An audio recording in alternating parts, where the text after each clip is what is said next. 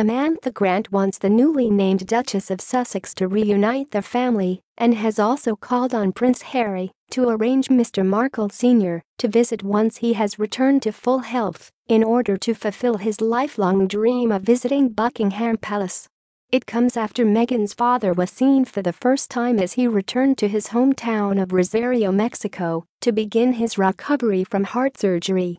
Mr. Markle had initially hoped to make the royal wedding on Saturday, but was forced to pull out after suffering a heart attack last week. On Wednesday, he was admitted to hospital for an operation to insert 3 stents and is now likely to have to take blood-thinning medication for the rest of his life. He is still yet to meet new son-in-law Harry, although he is thought to have spoken to the prince by phone. Mr. Markle has revealed he plans to travel to London later this year to meet the royals.